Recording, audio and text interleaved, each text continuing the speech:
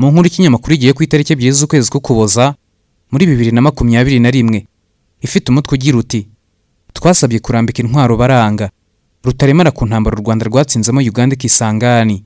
Nimwe mu ntambara zamaze iminsi mike mu mateka ariko yasize yangije byinshi by'umwihariko ku ruhande rwa Uganda yari yayitangije. Ni intambara ya Kisangani yahuje ingabo za Uganda n'iz'u Rwanda zari ziri muri Repubulika Iharanira Demokarasi ya Congo. Ni intambara yamaze iminsi 6. Ingabo z'ibihugu byombi zari zimaze iminsi muri Congo, aho iz'u Rwanda zari zaragiye guhashya inyeshyamba ziganjemo abari barasize bakoze Jenoside yakorewe Abatutsi bari bihishe muri Congo. Nyuma yo kubatsinsura no gutsinda ingabo za Perezida Mobutu Sese Seko wa Zaire mu mwaka wa 1997, Laurent Desiré Kabila niwe wafashe ubutegetsi igihugu gihindurira izina cyita Repubulika Iharanira Demokarasi ya Congo. Ntihaciye kabiri Laurent Desiré Kabila yahindukiranye ingabo z'u Rwanda n'iza Uganda, acudika n'inyeshyamba zari zarasize zikoze Jenoside mu Rwanda. Hatangira intambara y'iz'u ya Congo ya kabiri yagizwemo uruhare n'ibihugu bisaga 6 birimo ibyari byaje gushyigikira Kabila. Muri iyo ntambara u Rwanda rwaje gufata ibice bitandukanye birimo ibyo mu burasirazuba bwa Congo n'igice cya Kisangani, mu gihe Uganda nta gice yari yafashe bidasubirwaho. Tito Rutaremara yabwigiye ko kubera ko u Rwanda rwari rwarafashe uduce twinshi, Uganda rusabye ko rwaba hamwe mu duce rwafashe bakaba bahakorera. Ati igice twari dufite niho hari ikibuga cy'indege ariko nibo bitoranyirije batoranya icyiza, batangira kujya mu birombe by'amabuye y'agaciro, bajye gutema ibiti bakabura aho babinyuza. Bajyaga babinyuza ku kibuga cy'indege tukababwira tuti ibi bintu by'abandi murabijyana he, ko twicaye tukumvikana tuti turwane. None abanyekongo bari bo bagurisha amabuye yabo n'ibindi bagiye badufasha guhemba abasirikare, mwe murabijyana he? Inyandiko nyinshi zigaragaza ko gushwana kw'ingabo z'u Rwanda na Uganda kwatangiye mu mwaka wa 1999, abasirikare ba Uganda bamaze kurakazwa no kubuzwa gutwara imitungo ya Congo. Rutaremara uzi amateka menshi y'u Rwanda avuga ko byagenze ngo intambara ikare. Ati baduteye ubwa mbere abasirikare bacu baza kwihagararaho barabatsinda, birasakuza bijya no mu baperezida bo hanze, baraduhamagara tujya no kuganira nabo. Batera ubwa kabiri, none kuko abanyarwanda bari bamaze kubyitegura basanga babateze barabatsinda. Noneho mu myaka y'1997 n'ibihumbi 2000 Repubulika Iharanira Demokarasi ya Congo ari hanzwe amaso n'isi yose, indorerezi, abanyamakuru n'imiryango mpuzamahanga bahafite ibirindiro. Buri munsi hasokaga ibinyamakuru byamagana ingabo za Uganda n'iz'u Rwanda muri Congo, babashinja kujya gusahura icyo gihugu aho kurwanya imitwe yitwaje intwaro nk'uko babivugaga. Rutaremara yavuze ko Perezida Kagame yageze aho akemera ko ingabo ziva muri Congo kuko amakuru yakwirakwizwaga yarahabanye n'ikingabo zakoragayo. Ati byageze aho Perezida avuga ati ariko ibintu bahora bavuga ko twagiye kurwanira ibintu muri Congo twabiretse tukayoha bashaka bakiba Congo bakagenda. Aravuga ati tuveyo. Ingabo z'u Rwanda muri Congo zari ziyobowe na Colonel Karenzi Karake, ubu ni retired Lieutenant General, mu gihe za Uganda zari ziyobowe na General James Kazini. Ingabo z'u Rwanda za mbere zahise ziva mu bice zari zarafashe zisubira inyuma. Bimwe mu bikoresho by'ingabo z'u Rwanda byasigaye birinzwe n'abasirikare bake. Ingabo za mbere zimaze kugenda nk'ibirometero 100, Rutaremara avuga ko iza Uganda zahise zubikira abasirikare bake basigaye barinze ibikoresho. Ubwo hari muri Kamena mu mwaka wa 2000, ari nayo ntandaro y'intambara ya nyuma ya Kisangani. Ati abasirikare bacu bayobowe na Karenzi Karake baragenda bamaze kugera mu birometero 100, none abo basize barinze ibintu kugira ngo bazaze babitware. Abagande barabatera bati ko baduteye, bati nyamuneka ntabwo muri benshi bihagije, ni murwane gerira, mwihishe kuko ni murwane mbona nkubone barabamara. Hashize umunsi umwe nijoro rimwe abasirikare bake b'u Rwanda bahanganye n'aba Uganda, mu gihe babandi bari batashye bagarukiye mu nzira ngo baze kunganira bagenzi babo. Ingabo z'u Rwanda zaje gutabara bagenzi babo Uganda itabizi, aho kuza mu cyerekezo izindi ngabo z'u Rwanda zari zasigayemo, izaje gutanga umusanzu zarazengurutse zigota abasirikare ba Uganda babahurizamo hagati. Rutaremara ati ndibuka ko mbere twabahamagaraga abanya-Uganda tukababura bakatwihisha, noneho bazengurutse inyuma. Wari uyoboye ingabo zabo arafatwa. Abasirikare bati nguriya Kazini wabiteye tumugire gute? Bati nyamuneka mwimukoraho mu mureke. Nyuma rero inzira barazifunga. Abanya-Uganda baratelefona tutise ko twe twabahamagaraga ntimutwitabe. Bati murabona buriya n'amakosa yabaye. Tuti nta kibazo bafashe intwaro hasi bagende. Iryo jambo u Rwanda rwavuze ryo gufasha intwaro hasi ku basirikare b'Abaganda niryo ryazamuye uburakari. Barabyanga bavuga ko u Rwanda ni rutemera kubaha inzira ngo batambukane intwaro ritarema. Ati ngo ako nagasuzuguro. Tutese murazana intwaro mwatugera iruhande mukaturwanya, ngo ako nagasuzuguro ntitukemeye. Bararwana. Niho hapfiriye abantu benshi cyane cyane abasore Museveni yari yazanye babahima bari bavuye mu mahugurwa mu mahanga. Mu rukerera rwo ku itariki 5 Kanama mu mwaka wa 2000, ingabo za Uganda zigera ku 7,000 zitwaje intwaro ziremereye zatunga iz'u Rwanda zizimishamo ibisasu. Kuva ubwo rurambikana, igisirikare cy'u Rwanda gikora ku ntwaro zacyo kirasa kitababara ingabo za Uganda, gitwika ibifaru bya UPDF. Muri iyo mirwano, ingabo za Uganda zaharaniraga kwambuka ikiraro kiri ku mugezi wa Shopo gitandukanya Kisangani y'amajyepfo yari irimo ingabo z'u Rwanda n'iy'amajyaruguru yari irimo ingabo za Uganda, ariko ingabo z'u Rwanda zizibera ibamba. Umunsi urugamba rwahagaze, General James Kazini wari uyoboye ingabo za Uganda i Kisangani yabanje guhamagara Koloneli Karenzi Karake ku cyumba amusaba ko imirwano yahagarara, ndetse ingabo za Uganda zisubira inyuma ibirometero bisaga 10 hanze ya Kisangani. Hari ibinyamakuru bivuga ko iyo ntambara yaguyemo abasirikare bagera ku 2,000 ba Uganda. Agahenge kabonetse biturutse ku buhuza bwa Perezida wa Zambia Frederick Chiluba wari ukubutse Kampala na Kigali kubonana na Perezida Museveni na Paul Kagame, bakaganira ku buryo haboneka umuti urambye kuri aya makimbirane.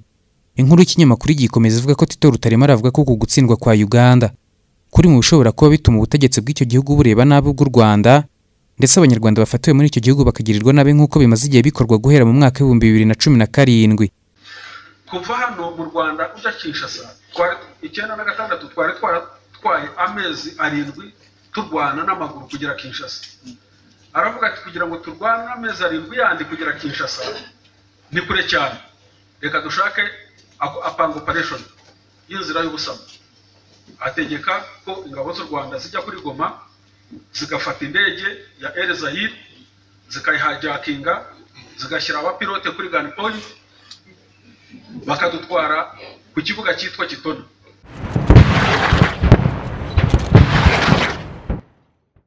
Ndabizi neza ko rimwe wabivanye kuri mugenzi wawe cyangwa se mwitangazamakuru cyangwa abandi bantu baganira. Ushobora kuba warumvise inkuru y'igikorwa cy'akataraboneka kandi ntagereranywa cya gisirikare cy'ingabo z'u Rwanda zakoze mu gihe cy'intambara y'iswi ya kabiri ya Congo yo kuva mu mwaka wa 1998 kugeza mu mwaka wa 2003.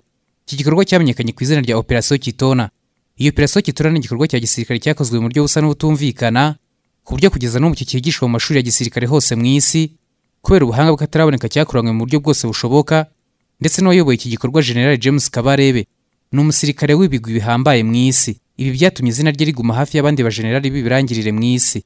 Uyu munsi ni umujyanama wa Perezida wa Repubulika y'u Rwanda Paul Kagame mu by'umutekano.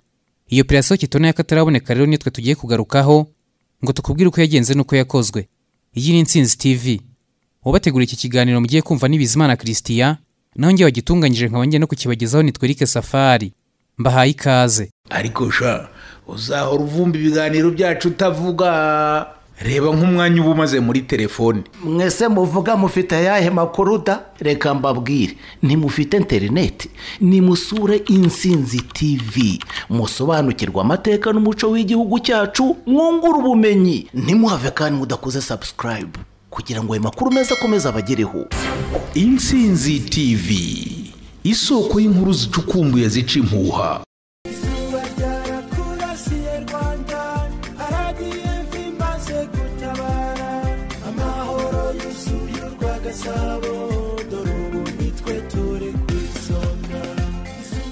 Ikiganiro mu kugitegura nifashishije inyandiko yitwa The Kitona Operation, Rwanda's Gamble to Capture Kinshasa and the Misleading of Nari. Ni inyandiko yanditswe na James Stageska. Uyu ni umuhanga mu bijyanye na politiki n'umutekano mpuzamahanga ndetse n'amateka y'igisirikare mu isi. Kandi uyu yabaye muri ambasade ya Leta Zunze Ubumwe za Amerika i Kigali mu Rwanda kuva mu mwaka wa 1997 kugeza mu mwaka wa 2000. Byatumye bamwe mu bantu bafite byinshi bazi mu ntambara y'iswi ya Congo ya kabiri. Byanamuhaye ubushobozi bwo kwandika ku gikorwa cy'akataraboneka cya Operation Kitona. Mu kwezi kwa gatanu mu mwaka wa 1997, ingabo za AFDL zari ziyobowe na Laurent Desiré Kabila zigaruriye umujyi wa Kinshasa binashyiraho akadomo k'imyaka 32 ku butegetsi bw'umunyagitugu, umugabo w'igihangange kandi w'icyamamare Marshal w'umuzayirwa Mobutu Sese Seko. Izi ngabo za AFDL za Laurent Desiré Kabila zari zihuriyemo abanyarwanda ndetse n'izindi ngabo z'ibindi bihugu birimo Burundi na Uganda. Zikigera Kinshasa nta kindi cyakurikiyeho uretse kugeza Laurent Desiré Kabila ku mwanya wo kuba perezida wa Zaire, niko icyo gihugu cyitwaga icyo gihe. Ndetse mu byo hisa akora mbere y'ibindi no guhindura iryo zina none kikitwa Repubulika Iharanira Demokarasi ya Congo. Ubwo ni nabwo yahisemo James Kabarebe wari umuyobozi wa gisirikare wa AFDL wari ufite ipeti rya Colonel icyo gihe, ahitamo kugira umugaba mukuru w'ingabo z'igisirikare gishya cya Repubulika Iharanira Demokarasi ya Congo. James Kabarebe mu byo yakoze byose kwari ugufasha Kabila ngo abashe kugira inzego zihamye za gisirikare, kuko ni waremye igisirikare cya Congo, kubera ko Kabila ntacyo yari afite. Kabila amaze kuba perezida no kuryoherwa n'ubutegetsi, nibwo ibihugu bitifuzaga umubano we n'u Rwanda byari birangajwe imbere n'Ubufaransa. Byaje byereka Kabila uburyo abanyarwanda bari ikibazo muri Congo, maze nawe ko kabibona atyo maze ahitamo gutera u Rwanda umugongo. ahubwo afatanya n'abandi barurwanyaga barimo n'imitwe yashakaga guhungabanya umutekano w'u Rwanda no kugaruka gusoza umugambi wa Jenoside. Kwiyunga kwa Kabila n'iyi mitwe cyari ikimenyetso ndakumirwa cy'uko noneho aba bombi bashakaga gusenya u Rwanda nta kabuza. Gusa iyo migambi yose Kabila yabonaga ko atayipanga gifite ingabo z'u Rwanda mu gihugu cye ndetse na James Kabarebe akiyobora ingabo ze. Nibwo rero hashize igihe cy'umwaka umwe umubano mwiza wari hagati y'u Rwanda na Congo ya Kabila wahise wangirika ntiwaba ugikomeje, ndetse ubwo Kabila n'abamufashije mu rugamba rwo kwirukana Mobutu ku butegetsi nabo baba barashwanye.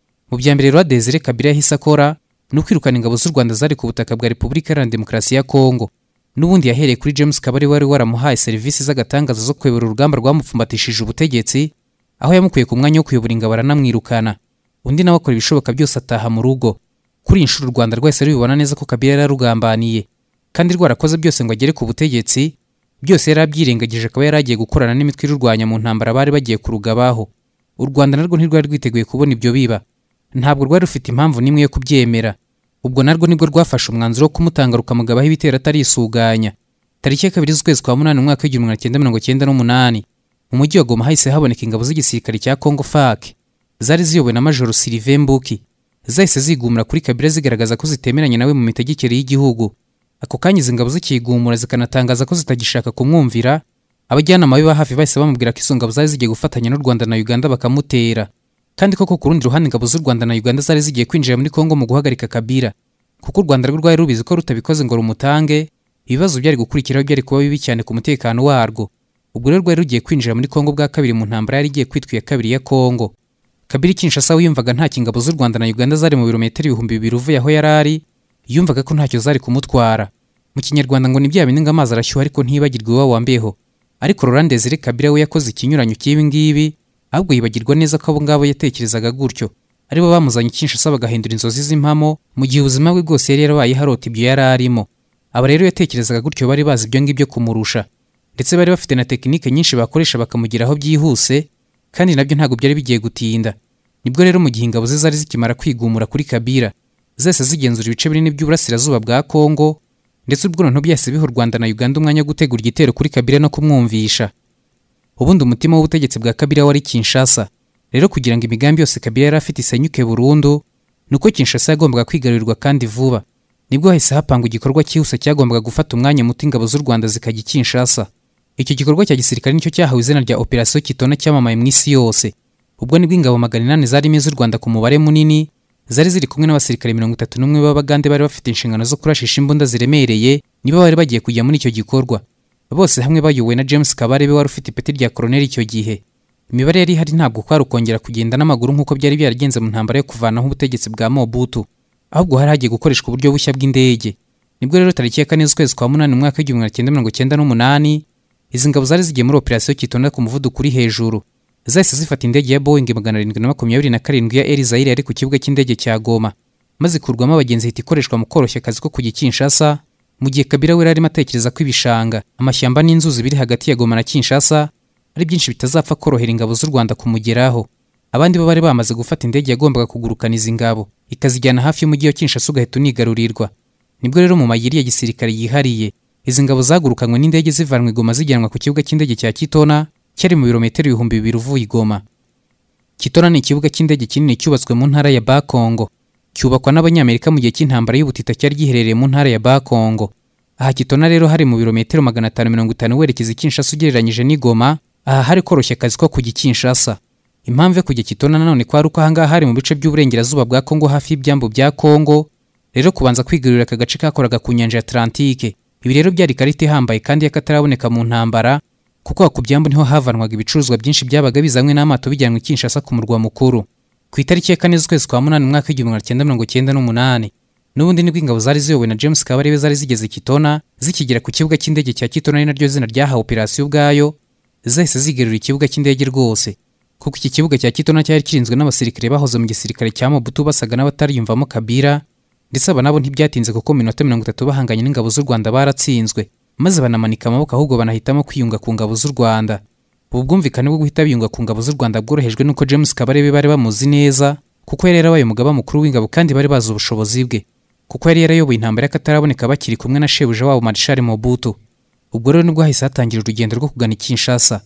Kuri Kabila kuvuga iringara n'igifaransa byose bitangira gukama, amagambo ashira ivuga kuko noneho ubu ngubu ingabo z'u Rwanda zari zimaze kujya mu birometero bikeya hanze y'umurwa mukuru wa Kinshasa. Nyirizina urugendo rwo kujya Kinshasa rwatangiye tariki ya 5 z'ukwezi kwa 8 mu mwaka w'1998 ubwo ingabo z'u Rwanda zatangizaga ibitero ku mijyi ari ku byambu ku nyanja ya Atlantique, ubwo ni imijyi ya Banana na Muwanda yatandukanywaga n'ibirometero 6 gusa. Iyi nayo mu buryo bwihuse yahise ijya mu maboko y'ingabo z'u Rwanda, ndetse byihuse izi ngabo zose zifunga amayira yavanaga ibicuruzwa ku byambu bya Atlantique bijyana Kinshasa. Muri make Kinshasa n'ibindi bice by'isuciye mu mazi byari bitandukanyijwe. James Kabarebe yabizi neza ko aramutse abashije kugenzura ibyambu yari kuba ashyize leta ya Kabila mu mazi abira, kuko ubuzima Kinshasa bwari kuba ikibazo, kandi ingabo ze zari zimaze kubigeraho kuko ubwo zari zimo zigenzura ikibuga cya Kitona, ndetse kandi n'imijyi yari ku byambu yari yamaze kwigarurirwa. Hari hakurikiyeho kwigarurira urugomero rwa Ingabo ruri ku ruzi rwa Congo rwatangaga amashanyarazi muri Kinshasa yose ndetse no mu bindi bice by'uburengerazuba bwa Repubulika Iharanira Demokarasi ya Congo. Ingabo zimaze kwigarurira ibyambu zakomeje urugendo, maze ku itariki ya 10 z'ukwezi kwa 8 mu mwaka w'1998 ingabo z'u Rwanda zigarurira undi mujyi witwa Boma. Tariki ya 13 z'ukwezi kwa 8 izi ngabo z'u Rwanda zigarurira urugomero rw'amashanyarazi rwa Ingabo rwo ku ruzi rwa Congo, ndetse ku munsi wakurikiyeho tariki ya 14 z'ukwezi kwa 8 urwo rugomero ruranazimwa. Kinshasa umuriro ntiwaba ukigerayo, hahinduka icuraburindi, ubwo noneho Kabila yabonye ibintu ko bihinduye isura. Mu minsi 6 yakurikiye ingabo z'u Rwanda ku muvuduko uri hejuru zagenze ibirometero 110 aho zatsinze umusubiriza ingabo za leta, ari nako zigenda zigarurira buri santimetero ku yindi. Nta kabuza zari zigiye Kinshasa. Ingabo za Kabila zo zari zimaze kwereka shebuja ko nta bushobozi n'ubushake zifite byo guhangana n'ingabo z'u Rwanda, kuko abanyarwanda baragatangaza mu kurwana intambara zabo. Aba bari hejuru cyane y'abanyekongo. Kabila wari uzi neza ubushobozi ntagereranywa bw'ingabo z'u Rwanda kuko bwari bwaramuhaye kwitwa perezida. Yararimo yibona neza ko ibigiye kumubaho ari nk'ibyabaye kuri Mobutu. Rwose hafi yaho yarabyumvaga ko kamubayeho. Ingabo za Kabila nazo icyoroshye zakoraga mu gihe zabonaga zibonye abanyarwanda ko ari uguta imbunda zikiyambura imyenda yazo zikiruka zigana mu mashyamba, zikaminuka zikaburirwa irengero, kuko ikinyabupfura n'ubuyobozi buhamye n'umurava w'agatangaza by'ingabo z'u Rwanda byatumaga zigumana intsinzi. Tariki ya 17 z'ukwezi kwa 8 mu mwaka w'1998 James Kabarebe n'ingabo ze bari bageze ku birometero 30 mu burengerazuba bw'umujyi wa Kinshasa. Ahanga mu mujyi wa Kinshasa ibintu byaracitse, noneho Kabila igitutu kiramurenga bya nyabyo. Noneho yari arimo abyumva ko intsinzi ingabo z'u Rwanda zarimo zikozaho imitwe y'intoki, nibwo yahisemo gufata indege ahungagana mu mujyi wa Lubumbashi. Hageze amagambo yo kwishongora no kwirwanaho yashize ivuga, none hatangira gutabaza amahanga. Nibwo yagiye muri SADC, ni wa muryango uhuriwemo n'ibihugu byo mu majyepfo ya Afurika. Aratakamba ngo bamutabare ndetse nk'umuntu wese uhiriye mu nzu yapfunze imitwe bishoboka, maze muri lobbying y'agatangaza yemerera guha umutungo kamere wa Congo buri wese wari kumutabara. Rero byarangiye tariki ya 22 z'ukwezi kwa 8 mu mwaka w'1998 ibihugu bya Angola yayoborwaga na Jose Eduardo dos Santos, Zimbabwe ya Robert Mugabe na Namibia ya Sam Nujoma bose bemeye kuza kumutabara, ariko nawe akaba kwisanzura muri zahabu na diyama by'agatangaza bya Repubulika Iharanira Demokarasi ya Congo. Kabila nawe atekereza icyo mudashaka ariko ni mu nkiza abanyarwanda. Ubwo rero ku ngabo z'u Rwanda ibintu byari bigiye guhindura isura, ikarita ikubuka nk'uko bigenda mu makarita yo mu rusimbi rwa kasino. Urugamba rwo kataraboneka rwari rubaziye, bari bagiye guhura n'ingabo z'imyitozo ntagereranywa y'abanyangora ndetse n'ibikoresho by'abanyazimbabwe. Ingabo za Zimbabwe zose zinjira mu ntambara zirinze umujyi wa Kinshasa, maze ingabo z'u Rwanda zisakiranaho. Maze mu rundi ruhande Eduardo dos Santos nawe yohereza ingabo ze ziciye mu majyepfo y'uruzi rwa Congo zivuye mu gace ka Kabinda ko muri Angola, zituruka inyuma ingabo z'u Rwanda maze naho ruhana inkoyo yo ku buryo zahise zinigarurira umujyi wa Muwanda, umwe mu mujyi ingabo z'u Rwanda zaheriyeho zifata. Ingabo z'u Rwanda zari zitewe imbere n'inyuma. Ahanga James Kabarebe wari uyoboye ingabo z'u Rwanda, kubera igitutu cy'ingabo za Angola zari zimuturutse inyuma, yese ahatizwa kugaba ibitero kuri Kinshasa ndetse nawe abikora uko, maze yinjira ku muzenguruko w'umujyi ashaka kwigarurira ikibuga cy'indege mpuzamahanga cya Njili, aho yahanganye n'ingabo za Zimbabwe kugeza impande zombi zigabanya ikibuga cy'indege. Bamwe bafata igice kimwe n'abandi bafata ikindi, ariko nanone ibitero by'ingabo z'abanyangora, abanyazimbabwe ndetse n'ingabo za Congo kongeraho n'abacanshuro bahoze muri FAR byabaye byinshi ku ngabo nkeya z'u Rwanda, ku buryo mu mpera z'ukwezi kwa 8 no mu ntangiriro z'ukwezi kwa 9 ingabo z'u Rwanda zarwanaga intambara ku mpande zitandukanye, arizo kwirwanaho ngo zidashira kandi zinashaka kujya muri Kinshasa. Mu mujyi ndani nk'uko byari bimeze kuva mbere y'uko intambara itangira, abanyekongo bavugaga ikinyarwanda by'umwihariko abanyamurenge barimo bicwa nabi, batemagurwa abandi bagatwikwa. Mu kwezi kwa 8 gushira n'ukwezi kwa 9 gutangira, James Kabarebe yahise abibona ko gukomeza no guhangana ashaka kwinjira muri Kinshasa byari gutwara ubuzima bw'abaturage benshi bari mu mujyi wa Kinshasa. Icya kabiri, umubare w'ingabo ze n'ibikoresho byari bikeya cyane ugereranyije n'abanyengura n'abanyazimbabwe bari batabaye Laurent Desiré Kabila. Yabonye ko amahitamo yo gukomeza kurwana kwari ukuba agiye kumara ingabo ze, nibwo rero yisanze asigaranye amahitamo makeya. Aha nibwo yahise ahamagara i Kigali, maze umugaba w'ikirenga w'ingabo z'u Rwanda icyo gihe wari Visi Perezida Paul Kagame yahise amuha inama zagombaga kumuvana muri icyo kibazo. nk'umujenerali w'igihangange wayoboye urugamba rwo kubohora u Rwanda akanahagarika Jenoside kandi akaba yihariye ku mayeri ya gisirikare, yahise abwira James Kabarebe kumenya uko yitwara muri icyo kibazo, kuko ingabo z'ibihugu byari bihanganye n'u Rwanda zashakaga gufata ingabo z'u Rwanda mpiri, cyangwa se abanyarwanda bakemera kumanika amaboko ngo noneho bakemera ko batsinzwe bagacyurwa mu ndege nk'ingabo zatsinzwe ku rugamba. James Kabarebe agaruka kuri iki gitero yavuze ko Perezida wa Repubulika y'u Rwanda uyu munsi Paul Kagame yavuze ko ibyo bitashoboka rwose, ko nta musirikare w'u Rwanda umanika amaboko, ahubwo icyari kigiye gukurikiraho ko ari kwivana mu maboko y'umwanzi wari ugose ingabo z'u Rwanda, kandi rwose nawe ntiyabishakaga. Umugaba w'ikirenga w'ingabo z'u Rwanda mu mayeri ye yihariye yabwiye James Kabarebe kuva mu mirwanire y'intambara yo guhangana n'umuntu barebana, conventional war, bagakoresha uburyo bw'imirwanire bw'udutero shuma, guerrilla war, kandi birazwi neza ko muri iyi mirwanire abanyarwanda bari beza muri ibyo bihe, kuko nk'icyo gihe ubwacyo benshi bari muri izo ngabo bari barayikoresheje mu gihe bahaga Perezida Habyarimana n'ingabo z'isomo rya gisirikare mu rugamba rwo kubohora u Rwanda. Icya kabiri umugaba w'ikirenga yahayemo inama James Kabarebe ko ari ukureka kurwana agana Kinshasa, ahubwo akareba ikibuga cy'indege cyari hafi aho ngaho ingabo ze zari kubasha kwigarurira, noneho nawe akohereza indege zari guturuka i Kigali zikaza kubatora. Ni ukuvuga ko amahitamo yari abiri, aya mbere ko ari ukujya muri Congo Brazzaville ku kibuga cy'indege cya Pointe Noire, cyangwa se kujya muri Angola ku kibuga cy'indege cya Makerado Zombo. Aha rero nibwo umugaba w'ikirenga yabagiriye inama yo kujya Makerado Zombo. Mu buryo bwihuse nibwo rero James Kabarebe wari uyoboye izo ngabo yasabye abatasi be kujya gutata icyo kibuga cy'indege n'inzira yabagezayo. Itsinda ry'ubutasi ryagaruye amakuru agaragaza iby'izi ngabo zari zikeneye kugira ngo zijye Makerado Zombo. Aha Makerado Zombo hari mu majyepfo ya Angola ku birometero 360 ukurikije aho izi ngabo zari ziri, aho nta yandi mahitamo yari ahari uretse kujya aho hantu. Rero ubwo nibwo mu kwezi kwa 9 hagati James Kabarebe yayoboye ingabo ze zerekeza Makerado Zombo, maze izi ngabo zihageze zasanze iki kibuga kirinzwe n'ingabo z'abanyangora zigera kuri 400, ariko aba bari baki cyane imbere y'ingabo z'u Rwanda, kuko ubwabyo ntibanabashije kwihagararaho, maze mu mwanya muto iki kibuga cy'indege cya Makerado Zombo gihita kigarurirwa n'ingabo z'u Rwanda.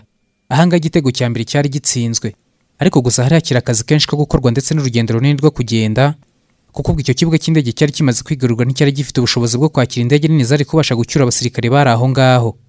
Cyari ikibuga cy'indege gitoya cyaranangiritse bikomeye, ku buryo kuba indege nini za rutura zari kubasha kuhagurukira byari kugorana. Ingabo z'u Rwanda rero zikimara kwigarurira aha hantu, icyambere zakoze no kwemeza kurinda ikibuga cy'indege ku kiguzi cyose byari gusaba kugeza ku munota wa nyuma. Icya kabiri no kwabaye gusana iki kibuga cy'indege cyari cyarangiritse, ndetse no kubaka ibindi bice byagombaga gufasha indege kuhagwa zigatwara abo basirikare. Ni nako byagenze, kuko ako kanya hahise hashyirwaho umurongo w'ubwirinzi. Ni umurongo washyizwe ku birometero 100 uvuye kuri icyo kibuga cy'indege cya Makerado Zombo, maze urindwa n'ingabo z'u Rwanda. None izindi ngabo zasigaye nazo zahise zitangira gusana ikibuga. Ubu buryo bwo kugisana nabwo bwari bwihariye ubwabwo, kuko byasabaga ko indege zivana ibikoresho byose byo kubaka i Kigali bikajyanwa Makerado Zombo kugira ngo iyo mirimo irangire. Iyi mirimo yatwaye ibyumweru byinshi, ku buryo iki kibuga cy'indege cyasanwe kikongerwaho metero zigera ku 1400, ndetse kikanashyirwaho amatara yashoboraga kwifashishwa mu gihe cy'ijoro. Kandi ubwo ni nako ku rundi ruhande ingabo z'u Rwanda zarimo zihangana n'ingabo z'abanyengura zabaga zishaka kwisubiza iki kibuga cy'indege cya Makerado Zombo. Ni ibitero bitasibaga byahoragaho amanywa n'ijoro. Ibi byose byakozwe n'ingabo z'u Rwanda mu murava ntagereranywa, ku buryo n'uwo kwiyumvisha urwego zakozemo ako kazi benshi batajya babyumva. Nyuma yo gusoza aka kazi noneho mu buryo bworoshye, indege nini zahagurutse i Kigali zabonye noneho uburyo bwo kugwa kuri iki kibuga cy'indege cya Makerado Zombo, noneho zitangira gucyura abasirikare b'abanyarwanda zibazana i Kigali mu rugo. Mu nshuro zigera kuri 30 indege zaje muri Makerado Zombo gutwara ingabo z'u Rwanda zari zihari, ndetse ku rundi ruhande abasirikare b'abanya-Uganda bari kumwe n'ingabo z'u Rwanda bari bafite inshingano zo kurashisha imbunda ziremereye, nabo basubijwe i Kampala ari bazima, maze nabo bakirwa mu rufaya rw'ibyishimo ntagereranywa. Naho izindi ngabo z'abanyekongo zafatanyije n'u Rwanda nazo zemerewe kujyana n'izindi ngabo, ariko benshi ntibabyimiye, ahubwo bahisemo kwisubira mu miryango yabo. Abandi bahitamo kuguma muri Angola maze bagana mu gisirikare cya Unita ya Savimvi. Ingabo z'u Rwanda zari kuri Makerado Zombo zacyuwe mu rugo zose, ku buryo byageze mu mpera z'umwaka w'1998, mu minsi ya Noheli ingabo zose zimaze kugera i Kigali. Ibikorwa by'ingabo z'u Rwanda muri operasiyo Kitona byagarutsweho mu buryo bwihariye mu nyandiko z'abashakashatsi ndetse n'ibitabo by'abahanga ku ntambara. Byose nta na kimwe kibuzemo guhera ku buryo izi ngabo zakoresheje indege kugira ngo zigere Kitona, ndetse n'uburyo zarwanya urugamba rwazo. Ariko noneho bikaba agatangazo iyo bigeze ku nkuru yo kwivana mu maboko y'ingabo zari zibagose bakajya Makerado Zombo, aho babashije no kwigarurira ikibuga cy'indege, noneho zikabanza kugisana mbere y'uko indege ziza gutwara abasirikare bagataha mu rugo. Ibi byabaye ibigwi ntagereranywa by'ingabo z'u Rwanda mu isi, ku buryo iyo operasiyo Kitona uburyo yakozwemo ari rimwe mu masomo ahambaye kandi yihariye yigwa mu isi mu mashuri ya gisirikare mu bihugu bitandukanye, kuko nimwe mu nkuru zihereye kandi z'akataraboneka ku mateka y'intambara mu isi, by'umwihariko mu ntambara zo muri Afurika. General James Kabarebe wayoboye operasiyo ku ruhande rw'ingabo z'u Rwanda kugeza n'uyu munsi n'umwe mu bajenerali b'ibigwi by'agatangaza mu isi, ku buryo uretse abanyarwanda bamuzi n'abanyamahanga bamuzi cyane. Nyuma y'iki gihe rero ubw'intambara ya kabiri ya Congo yendaga kugana ku musozo mu mwaka wa 2002, uyu General James Kabarebe wayoboye operation Kitona, nyakubahwa Perezida wa Repubulika y'u Rwanda Paul Kagame yamugize umugaba mukuru w'ingabo w'igisirikare cy'u Rwanda RDF. Izi ni inshingano yakoze imyaka 8 yose kugeza mu kwezi kwa 4 mu mwaka wa 2010, ubwo yagirwaga minisitiri w'ingabo na bw'amarindi imyaka 8 kuri uwo mwanya. Maze mu kwa 10 mu mwaka wa 2018 agirwa umujyanama wihereye mu bijyanye n'umutekano wa Perezida wa Repubulika y'u Rwanda Paul Kagame. Uretse ibigwi byihariye bya General James Kabarebe byo kuyobora ingabo zari muri operation Kitona, uyu mujenerali anafite imidari ishashagirana ku myenda ye nk'umusirikare w'akataraboneka wakoze akazi ke neza. Iyi midari irimo umudari wo kubohora u Rwanda ndetse n'undi wo guhagarika Jenoside yakorewe Abatutsi. Nuko nguko rero operation Kitona yakozwe n'ingabo z'u Rwanda igasiga ibigwi by'agatangaza kandi by'akataraboneka mu mateka y'intambara mu isi yakozwe. Nk'uko Intsinzi TV twabyemeje rero, inkuru zose abakunzi bacu bifuza tuzajya tuzibagezaho, kuko iyi nkuru ubwayo ni icyifuzo cy'umukunzi wacu wayisabye, natwe rero twahisemo kuyimuha, kandi turizera ko ikiganiro kuri operation Kitona cyamuryoheye. Ndetse n'abandi bakunzi ba Intsinzi TV mwese iki kiganiro kigaruka ku bigwi n'amateka by'ingabo z'u Rwanda namwe gikomeze kubaryohera. Nsoza ndashimira mwese twabanye muri iki kiganiro, hasigaye naho ubutaha mu bindi biganiro byacu. Iki kiganiro mwakurikiraga mwagitegurana na Bizimana Christian, nongeye wagitunganyije nkanakibagezaho mu majwi nitwa Eric Safari. Mwakoze cyane, Imana ibarinde. Cyane Imana ibarinde.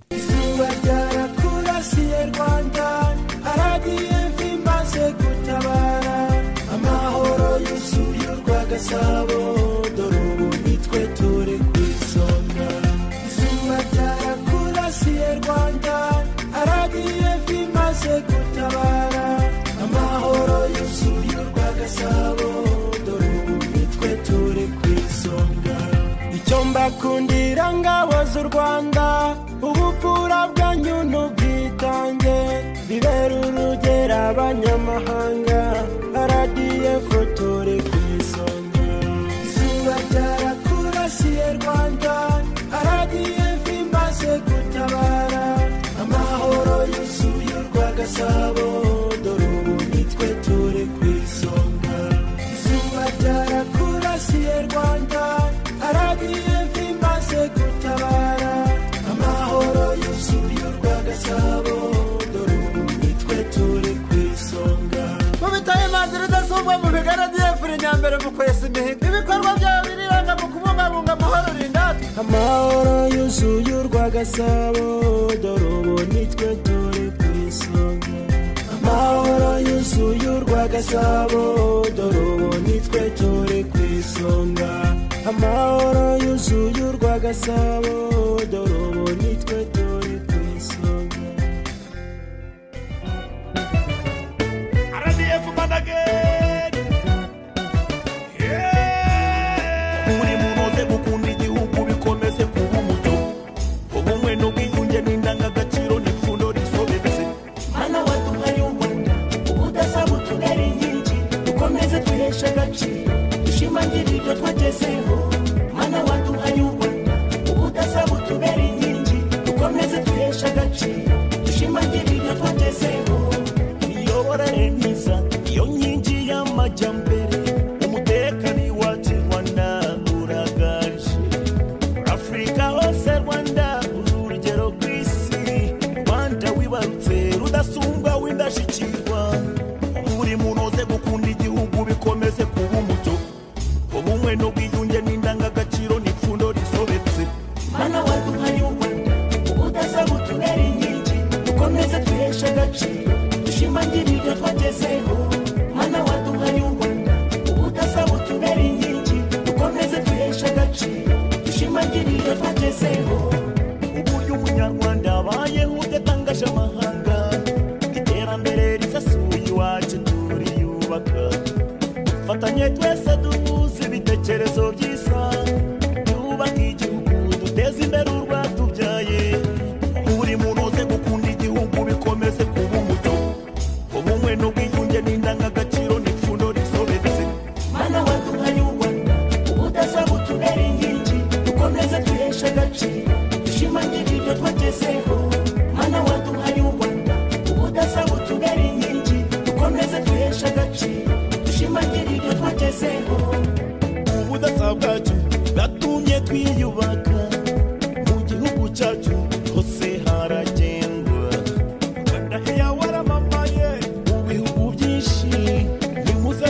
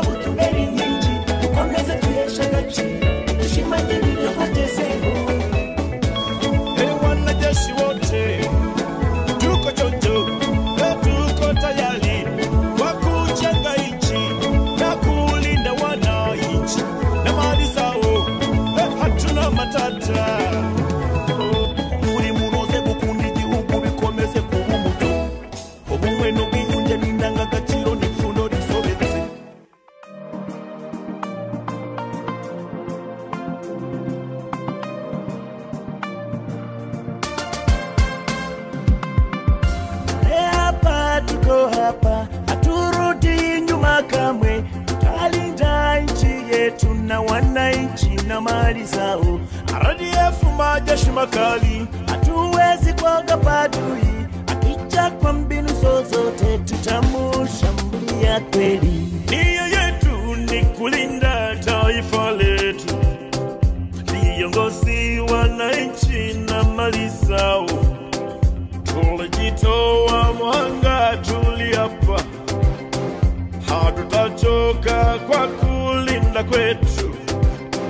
Pande zote tuko chonjo, tuko macho. Uwezo tunao na viongozi tunao.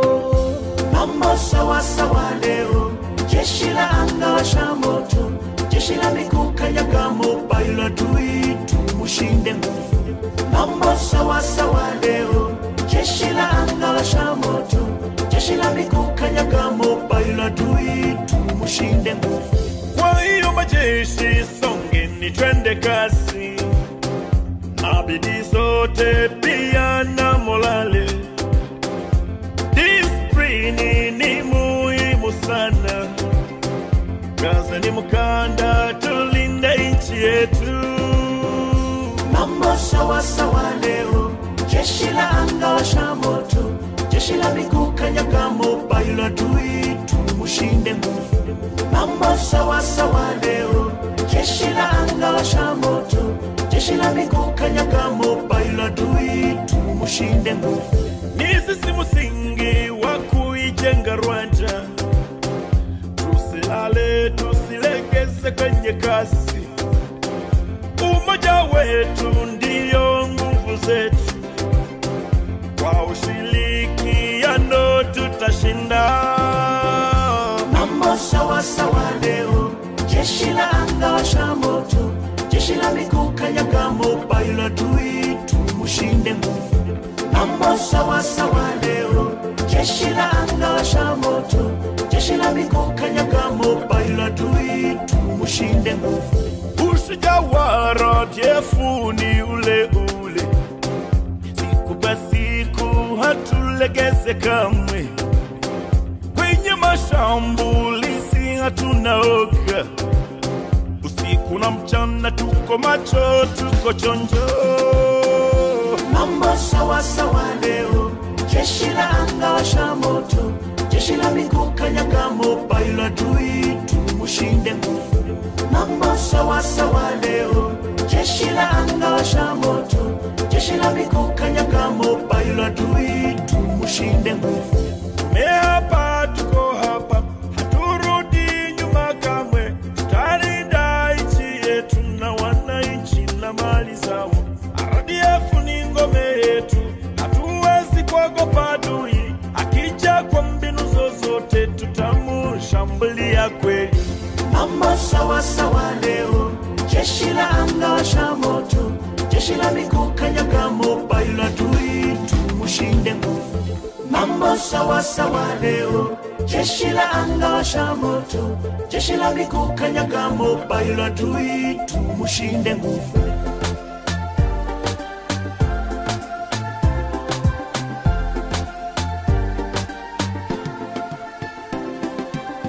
Ngome yetu, RDF ni ngome yetu, molale yetu kweli, yatupa bidii ya kufanya kazi. Ngome yetu, RDF ni ngome yetu, molale yetu kweli, yatupa bidii ya kufanya kazi. Ni lazima tulinde nchi yetu ya amani, hili ni jukumu letu la kulinda ngome yetu. Ni lazima tulinde nchi yetu ya amani, hili ni jukumu letu la kulinda ngome yetu. Ngome yetu, RDF ni ngome yetu, molale yetu kweli, yatupa bidii ya kufanya kazi. Ngome yetu, RDF ni ngome yetu, molale yetu kweli, yatupa bidii ya kufanya kazi. Nashukuru sana tena wanajeshi wa RDF, kazi nyingi munazofanya kwa kulinda nchi yetu. Ni lazima tuilinde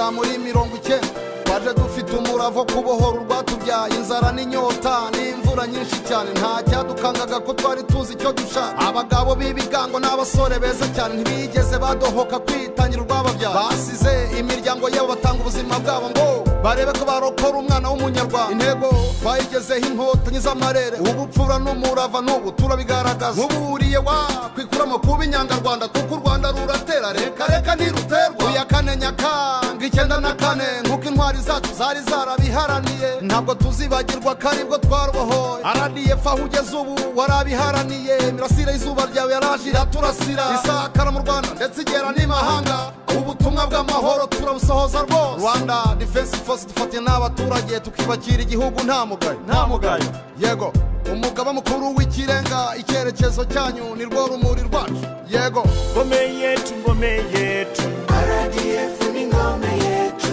molale yetu kweli yatupa bidii ya kufanya kazi ngome yetu RDF ni ngome yetu molale yetu kweli yatupa bidii ya kufanya kazi nziza yatukabeho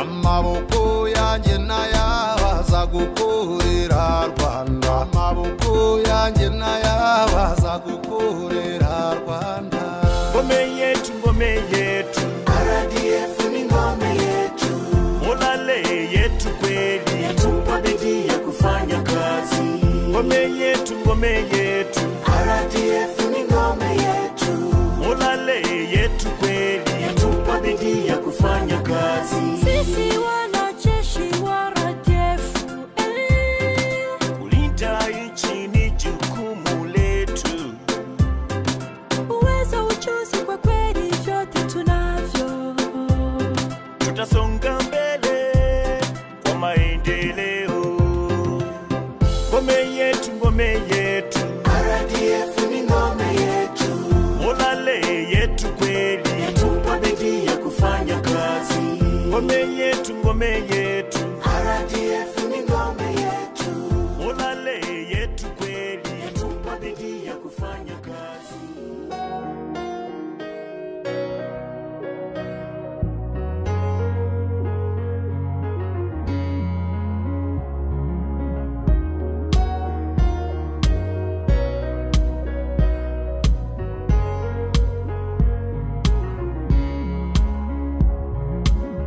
Ndagukunda gihugu cyacu nzakuratira n'abatakuzi nibibangombwa nzakwitangire gihugu cyacu turagurukire hamwe banyarwanda tubakuru Rwanda rube rwiza cyane uharanire guteza imbere igihugu cyacu cyatubyaye tugiteze imbere tukitangire inshingano zacu nibyo haranira gutera imbere wowe munyarwanda ubushake n'umurava twibakira igihugu iterambere mu gihugu kuri buri wese rubyiruka imbaraga zacu nizo zikenewe amashuri imihanda amavuriro n'ibindi biguha ishusho yo kureba u Rwanda aho rugeze ikoranabuhanga mu Rwanda ni indashyikirwa nta wundi uzubaka igihugu nitwe banyarwanda ni jyewe nawe n'uyu n'uriya twese biratureba baca umugani mu kinyarwanda bagira bati inkingi imwe ntigera inzu injishi yabyo ni ubumwe bw'abanyarwanda igihugu cyacu cyatubyaye tugiteze imbere tukitangire inshingano zacu sakurata gihugu cyacu aho wavuye niho habi aho tugana niho heza cyane ganza usugire Rwanda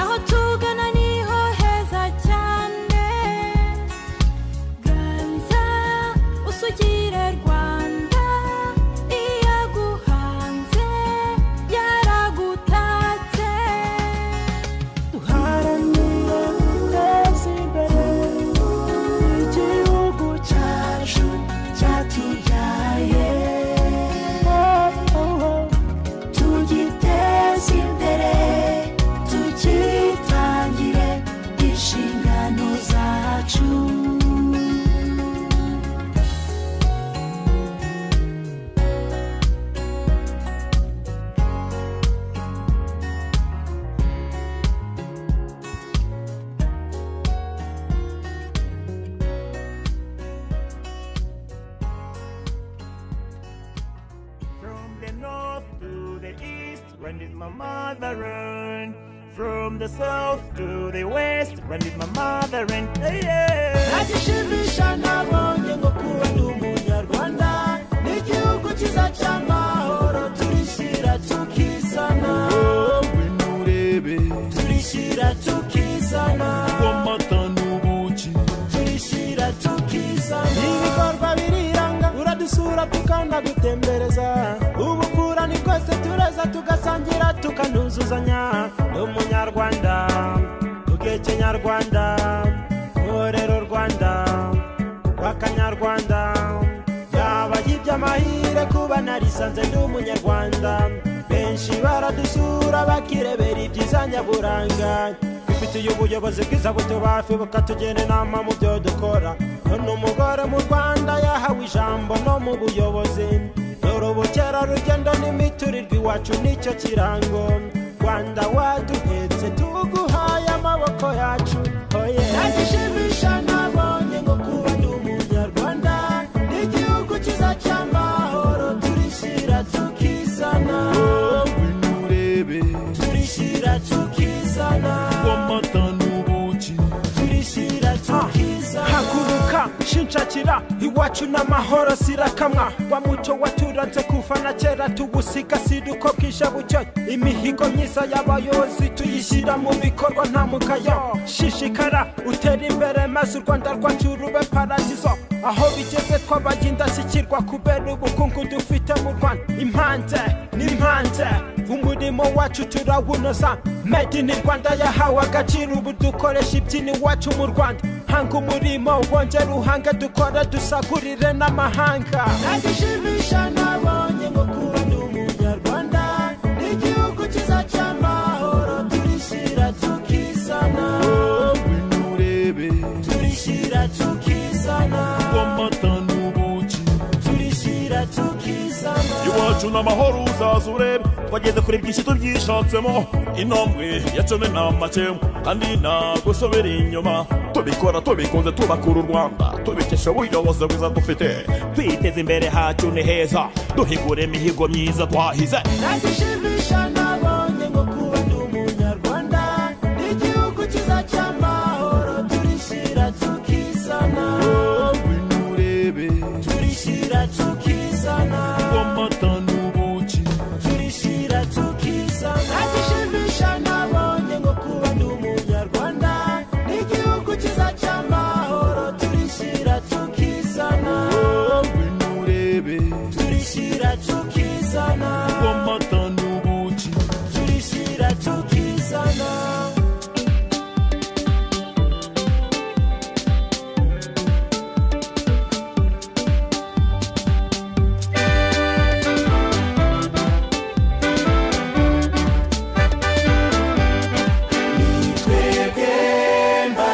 iterambere u Rwanda rube paradizo ntidushaka kudusubiza inyuma Rwanda rurindo Musanze na Rubavu Rusizi na Nyamasheke n'indusuba ku Rwanda twebwe mbaraga z'iterambere u Rwanda rube paradizo ntidushaka kudusubiza inyuma Ziro na Karongi Ngororero na Nyabihu Huye na Gisagara n'indusuba ku Rwanda twebwe mbaraga z'iterambere u Rwanda rube paradizo ntidushaka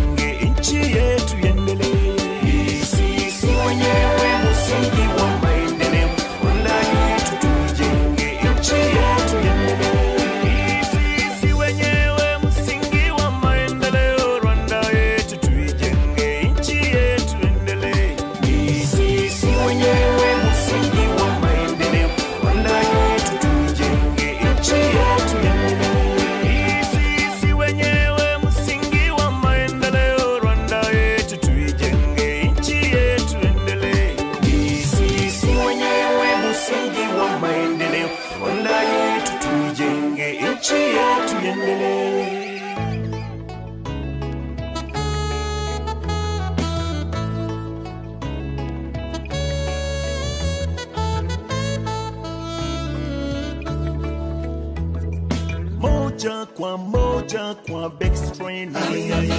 Mafunzo ya jeshi yakaanza. Dogo mudogo kwa mafunzo na kuvukatua vikwazo. Silaha ile nilifunzwa, siasa nzuri nilifunzwa. Kipindi kile nilipotoka nyumbani, waliniuliza nyumbani, maswali yalikuwa ni mengi. Waliniuliza nilipowaambia kwamba mimi naenda jeshi, walifurahia. Baba na mama na ndugu zangu waliniruhusu niende jeshi. Baba na mama na ndugu zangu waliniruhusu niende jeshi. Sasa hivi mimi mtu mzima na nimekuwa, ya kale yote yamepita. Sasa hivi mimi mtu mzima na nimekuwa, ya kale yote yamepita. Safari ngumu na kazi ngumu niliyapiti, hivi niko salama. Kazamuka na nasonga mbele niliyapiti, hivi niko salama. Suluhisho kusawishi na mifano niliyapiti, hivi niko salama. Rani zigizaga dash down niliyapiti, hivi niko salama. Nilikita chindo sibabaike niliyapiti, hivi niko salama. All crawl set side on fire, fire, on fire. Moto mkali kwa kumshamria adui, vita ni moto fire. Moto mkali kwa kumshamria adui, vita ni moto moja kwa backstrain. Mafunzo ya jeshi yakaanza. Dogo mudogo kwa mafunzo na kuvukatua vikwazo. Silaha ile nilifunzwa, sasa nzuri nilifunzwa.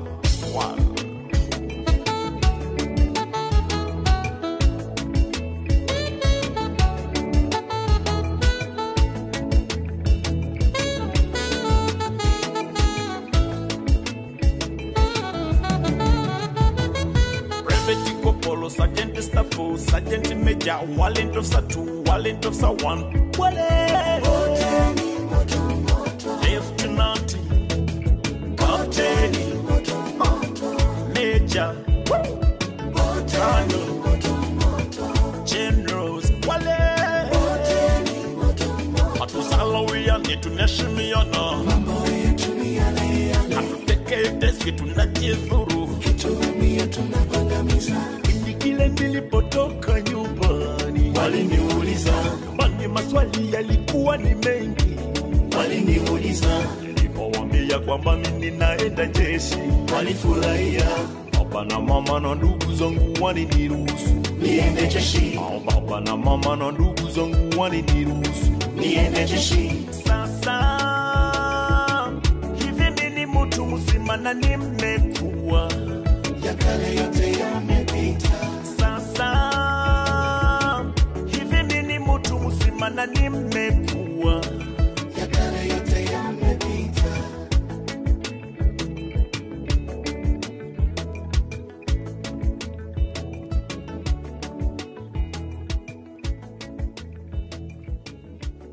Ariko sha uzahora uvumba ibiganiro byacu utavuga.